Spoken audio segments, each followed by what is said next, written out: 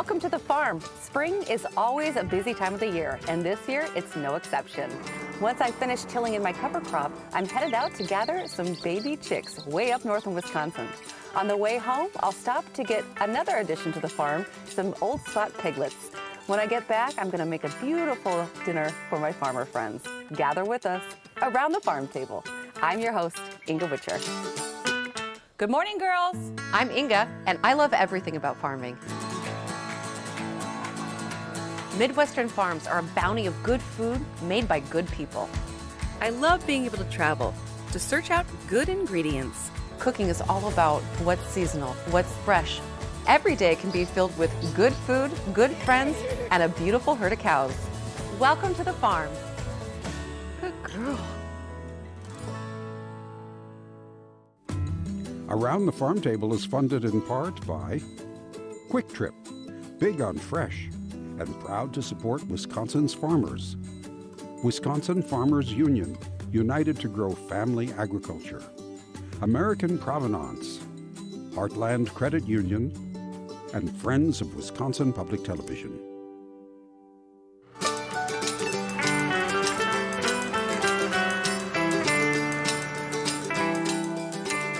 Cover crops serve a few different purposes. Number one, I'm tilling that crop in to provide nutrients and build my soil. The second thing they do is block out any sunlight to any weeds, so it's a weed suppressant. And third is it's erosion control. By having that cover crop instead of just plain soil, when it rains, that rain's not taking away my soil and sending it down to the neighbor's house. So today, I'm prepping for this fall. I'll probably add even another cover crop, maybe something like buckwheat this summer, to help keep the weeds at bay until I'm ready to plant my garlic. Now this is something you can do at home too. It doesn't have to be done on a large scale. I always do it in my home garden too. I tell you what, I'm gonna finish up here rototilling, and then why don't you meet me in Florence, Wisconsin to pick up those baby chicks. I'm here in Florence, Wisconsin in the beautiful North Woods. And wouldn't you know it, there's a small chicken hatchery nestled right here in the forest. And I'm planning on picking up a few baby chicks for my flock. Let's go meet them.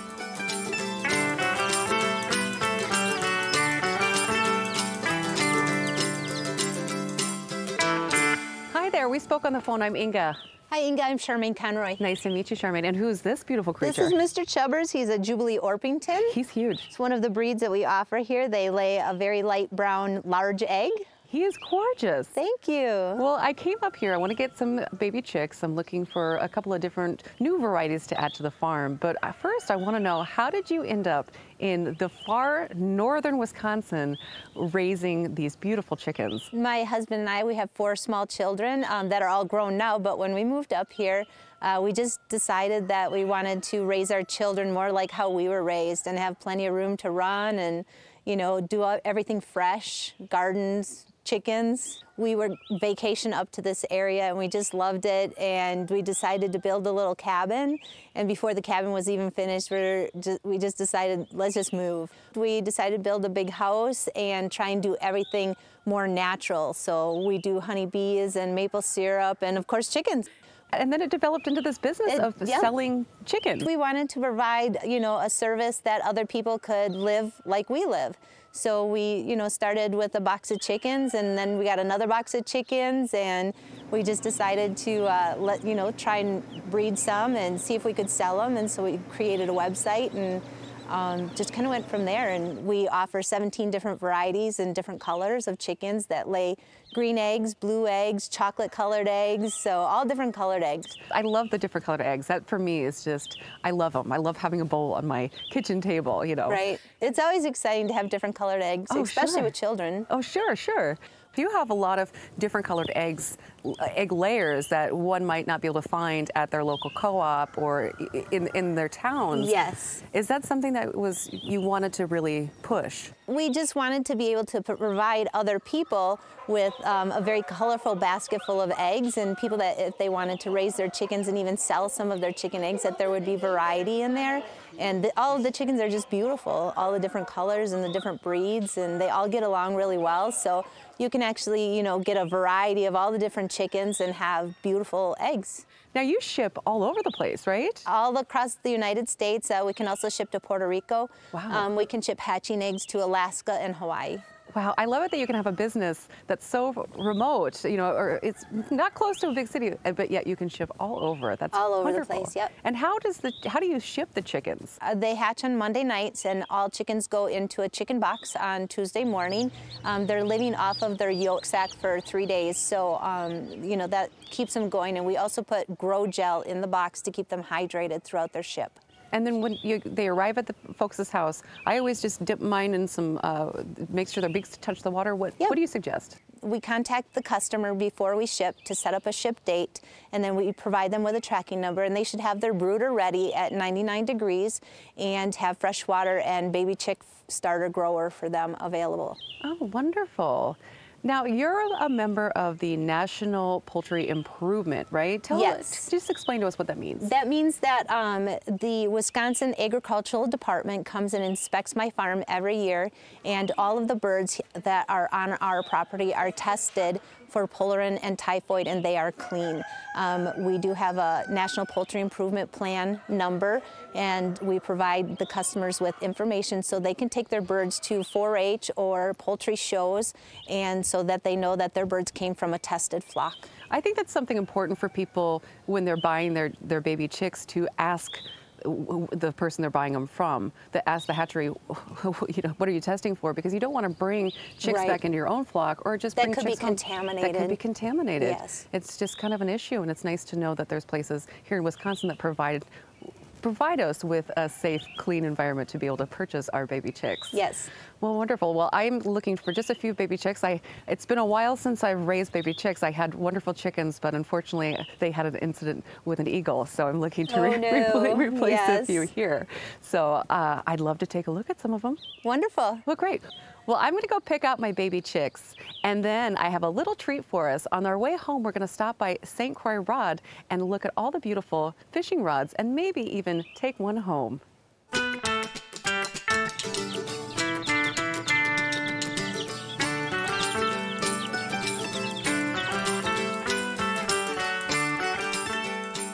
Hello there. Well, hi, I'm Ken. Hi, Ken. I'm Inga. I wanted to stop over here because I've been fishing a lot more, and I think it's time for me to scale up to a better fishing pole, and you guys have a great reputation out there for great fishing poles. Best rods on earth. I'm sure we have what you want. Well, super. Can you show me around a little bit and fit me up with one? Ken, one of these looks like it might work for me. I love the color. That's the Avid Pearl, and I'm sure it attracted your eye. It's a great rod. It's built on the Avid chassis, which has been a popular rod for years and years. Very sensitive, used by many, many anglers because it is able to tell when a fish is there. They get those light bites, but this one is special because of the fuchsia color, but also the Avid Pearl inlay. That's pretty. Down in the handle. Yeah, that's really pretty. Tell me a little bit about how these are made, because I know this is a really handcrafted, smaller company. It's made by people. Yes, there is some machinery, but that rod probably went through 32 different sets of hands. That's amazing. Wonderful. We start out with graphite, lay it out, cut out pattern pieces, roll it on a mandrel, cure it, paint it, and put on the components, out to a dealer, in the water, on the water, catching fish. Well, and you guys offer tours, right? Because I'm sure a lot of people love to see the process of how these are crafted. And it is a fascinating process. I found that women who come with their husbands just to be another name on the roster and make minimum tell me after we've done part of the tour that it was fascinating. For one thing, about 70% of our workforce were women. That's amazing. I love it. Well, you have another woman that's going to buy a rod from you guys, so thank you so much. But on one condition, that I get to go try it out first. You're on. Okay. Hi there. Ken said there was a couple of handsome guys down here that would take me out fishing. That must be you. Well, that Ken's quite a talker there, but that would be myself, Jeff Schluter, and Rich Belanger. Hi guys, nice to meet you. Nice meeting you, Inga. Now you're one of the owners of the St. Croix. I am one of the owners. It's family business, and I've got 2 brothers and a sister involved in the business, so yeah. I love family businesses. My brother and I were thinking about getting a farm together, but I don't know if that would be the best family business to get into right now. Well, you know, you hear all the horror stories of families that are in business together and don't get along. Well, we're one of the bright stories where we really get along well and respect each other, and it's fun to be able to work with my brothers and sister along with a great team that we have. That's good. Now, how long have you guys been located in Wisconsin? We've been in Park Falls since 1954. Company started in 1948 in Minneapolis and moved to Park Falls in '54, and are thankfully been here ever since and have no plans of moving. That's great. One thing I think is incredible about these rods here is they're almost like an heirloom or like a Wisconsin sort of souvenir. They're really made here and from the people who live here. I love that. And I love these gems, you know? Well, that's very kind for you to say, and it is true. St. Croix rods are heirloom quality. They're meant to be passed on from generation to generation.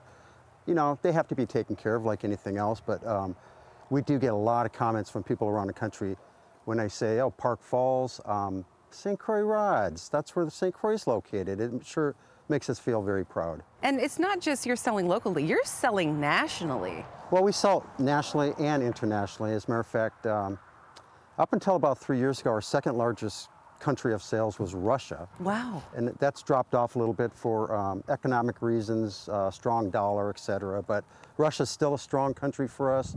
Canada, France, Italy, Lithuania, those are some of our top export destinations. That's really exciting. That's really exciting. Well, I'm hoping that you're going to give me a little tutorial on how to use these great rods, and hopefully we'll catch some fish.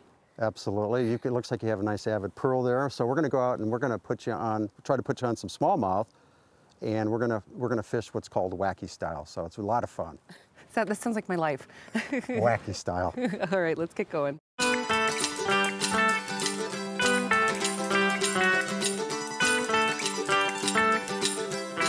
Don't try to overshoot it. Just let the rod do the work and just go through the motion. And you want that rod to load up and then basically propel your bait out. So okay. There you go. Nice. Why don't I play hooky for a little bit longer, and then we can head on down to Minnesota, to Afton, where we're going to pick out some little piggies at Littlefoot Farm.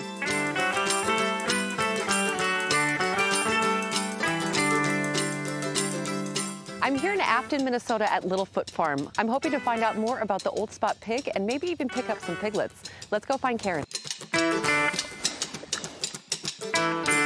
Nice to see you. Thanks for coming out today. Yeah, you know, springtime is that time of the year when I gather my baby chicks, my piglets, and get my seeds started. And I wanted to come here and find out about the Gloucestershire. Can you say it? I can't. Yes. Gloucestershire Old Spots. Okay, I just call them Old Spot because I keep. That's just too fine. big of a word. They're an English breed, is that right? Correct. Yeah, we have a herd in the United States now that came over in 1998, but they are an English orchard pig. By orchard pig, what does that mean? They typically used to be used to clean up orchard drops in the fall, and you know, that's usually the time people were harvesting their pigs for themselves, and so that was kind of one of the things that they became known for. But there's a lot more to them than just that. But that is, when you look at sort of these giant floppy ears that they have. Yeah. Those ears are really designed to protect their eyes when they're foraging, not just in orchards, but in other rougher terrain. Sure. Yeah. I love it that in the old days, that's what pigs did, is that, you know, they had a purpose in those orchards, because if you leave those old apples on the ground, it can really spread disease. Yep. And what a great way to clean it up and then turn those into bacon, right. too. We actually graze some of our pigs in our orchard as well, and they do a fantastic job. They do also till the soil as well, because they have these giant noses that operate as shovels, but they do a fantastic job of cleaning up at drops. When we talk about these guys being a heritage breed, can you explain to us what heritage breed means? Heritage breed really means that it's an unimproved, purebred animal. So this pig right here looks the same and functions essentially the same as it did 100 years ago, which means all of the wonderful qualities that they have. Their great mothering instincts, they're docile, as you can see. They have a large fat cap on them so that they can withstand temperatures, cold temperatures here in Minnesota, and they just have a maternal instinct that allows them to farrow and have their piglets in sort of a more free setting. So that's sort of an unimproved sort of component to them. They have fantastic meat flavor, but in a more conventional system now that most pigs are raised in, they would not do well because of some of the same characteristics that make them fabulous for our small farm, make it sort of really difficult for them to farrow in a concrete confined setting. Sure. Right? Well, this is where I'd rather be, is out here on this fresh air and green pasture. And they're wonderful, They're friendly. They are friendly. They like rubber boots, so be careful. Don't chomp me. Yeah. Oh my goodness, very friendly. Yeah, I just can't believe how I mean, I'm always a little stressed. I'm always aware when I'm around farm animals, which is a smart thing to be, really, and certainly for a mother who's got piglets running around. Yeah, I've been chased so many times. But one of the reasons that we chose this pig originally was because of this type of Labrador. They're like Labradors, really more than they are like terriers. They don't have a high-strung nature to them, and so they're manageable for our family, and just wonderful to have around on the farm. I've been seeing a lot more of these heritage breeds on small farms, and it's something that interests me on my small farm because I want to be able to put them on a grass and have that more pronounced pork flavor, I think. And it's exciting now you go into a farm-to-table restaurant and you see on the menu the breed of the pig. Right. Well, we're very fortunate. These pigs are extremely good at providing what charcuterie chefs want, which is that high fat content. And are they part of your market? So it is. So Red Table Meats, Mike Phillips, who started that a number of years ago, he really favors pigs, heritage breed pigs like this that are lard hogs. We raise them to have a very firm fat cap, and that's what makes that fantastic salumis and salamis that they make. It must be nice to have a relationship to be able to kind of work together and know you've got a market to send your pig to, and he knows he's going to get a consistent product, and everything works well. It's been very helpful, certainly for us in sort of helping with the breed preservation component, but also putting Gloucestershire Old Spots sort of in people's minds, like, oh yeah, they're just to give an alternative, I think is important. I think it's interesting when we, from the time we're kids, is if we think of a pig, we think of a pink pig, and there's so many different breeds, and we should be exploring all the different breeds, and especially these beauties here that are just sweethearts. Right, really, and all heritage breeds have a specific unique quality to them that people might want to choose. We chose these pigs for a number of reasons. Some others might want red wattles or large blacks or mulefoots or mangalistas. There's a whole variety of pigs that have, just something a little bit different about them that makes them good for, that particular person or that particular market. But lovely, lovely. Well, when these guys are a little bit older, I'd love to purchase some from you. So maybe when they're a few more weeks old. They need about 7 more weeks before we'll let them off the farm. Okay, well, when that time comes, I'd love to have you over for a little lunch or something. You can bring them over and drop them off if you don't mind. Terrific. In the meantime, I'd love to try some bacon. Absolutely, we can do that for you. Okay, well, I'll leave you here. I'll just head up to the house and help myself and let you get back to work. All right. Thank you. Thanks for coming today. Why don't you all meet me back in the kitchen and we'll cook up a delicious dinner for our farmer friends.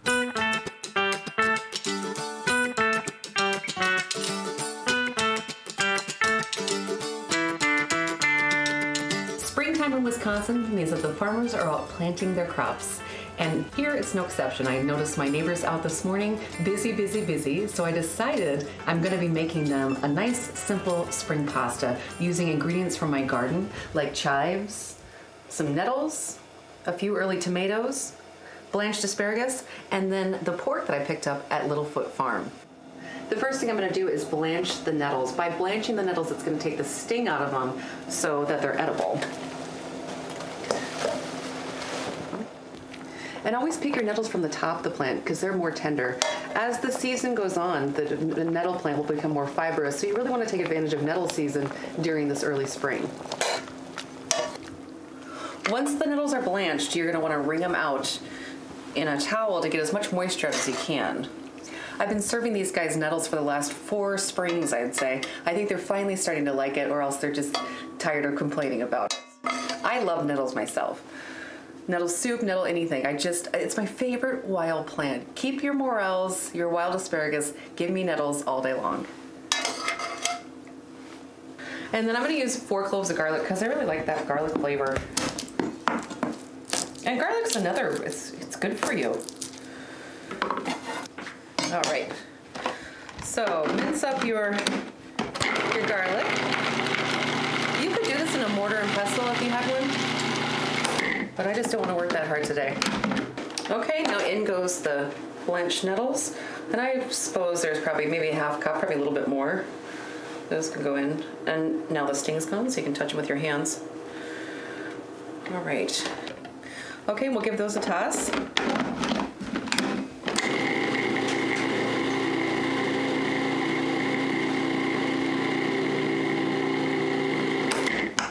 Let me see how it's looking here. Oh, it looks good. It looks just like a basil pesto. Scrape down the sides. All right, that looks great. Then we can put some Parmesan cheese in, or any other hard cheese that you like. I'm gonna use a lot. And a squeeze of lemon. Little touch of salt and pepper.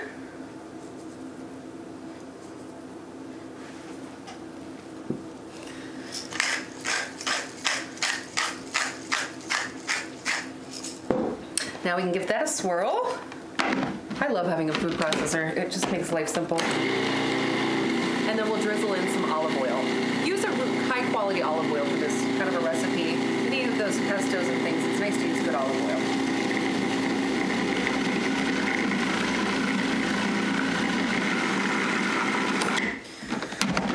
Oh, that is a beautiful pesto. My neighbors call this burning weed, where I call it nettles, but I grew up out west, so maybe it's a Midwestern thing that they call it burning weed. And they don't love it every time I make them eat nettles, but I think I just won't tell them there's nettles in this and let them enjoy it that way. And there we go. And that's how easy it is to make nettle pesto. Now I'm gonna get this stuff cleaned up and then we'll start making the other ingredients for the pasta. Now for the pasta, the first thing I want to do is render down this beautiful bacon. Oh, this looks so good. I love using this heritage breed. It really, it's in a way, it connects me to my grandparents and my great-grandparents before me. And I love seeing these beautiful baby chicks and this beautiful heritage fishing company that's making these great fishing poles that I'm gonna have for a lifetime to come. And then ending my day at this farm that's saving this breed of hog is just, it's incredible to me. I'm so glad that I get to have these experiences. Karen said that the Old Spots are known for the amount of fat that they have, and I'm seeing it right now in this pan, but it's beautiful, and fat is flavor, so I'm just gonna leave it in. If it makes you scared, just take a little bit of it out. And again, this is one of those recipes where you just use what you have on hand. It's nice and simple. And I had a lot of fresh asparagus, so I'm throwing some in. Get that warmed up. And coat the asparagus with all that great bacon flavor. And I can turn my heat off. Oh, it smells so good. There's nothing like frying bacon. Oh. I made some fresh pasta and I cooked some up ahead of time so that the pasta can kind of dry out a little bit and collect all those great flavors. I've got some extra here, but I'll make that for my honey tonight for his dinner. Now I'm just gonna add in my pasta a little bit at a time and get it coated. And I'm using an angel hair. Okay, now we're ready for the pesto. It's looking a lot like spring in this pasta dish here, and I love the addition of a nice nettle pesto.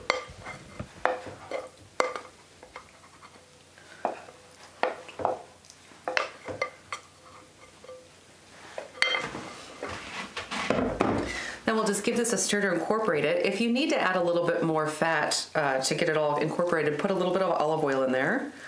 And I'm not worried about these guys getting too much fat in their diets. They're gonna work it off by the end of the day for sure.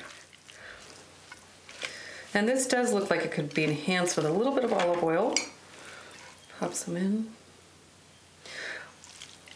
I like to cook with my instinct instead of a recipe. It just, you taste as you go along, you mix, you stir, you add whatever you have on hand, and it turns out delicious. And now to finish the dish, I'm just gonna add a few tomatoes. There are some early tomatoes that I've got growing. And they let a little splash of color makes it look pretty. And okay, next we're gonna just zest a little lemon over top. And a little sprinkling of chives. And finish it off with plenty of Wisconsin cheese. Now it's time to call the guys in from the field for their delicious lunch. Planting season. Everyone is as busy as bees. Homemade pasta with stinging nettle pesto, a tasty spring tonic. Crusty bread with delicious Jersey butter, so good. Grate a bit of Wisconsin cheese. Spring is sprung with a toast to all the wonderful Wisconsin farmers.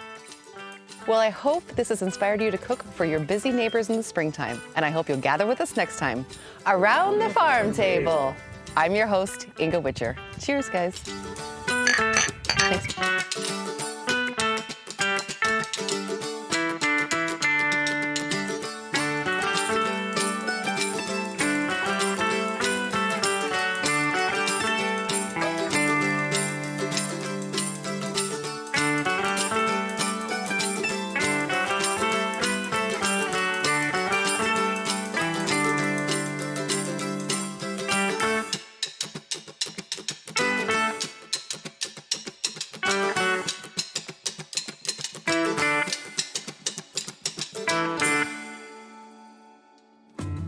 Around the Farm Table is funded in part by Quick Trip, big on fresh, and proud to support Wisconsin's farmers. Wisconsin Farmers Union, united to grow family agriculture. American Provenance, Heartland Credit Union, and Friends of Wisconsin Public Television.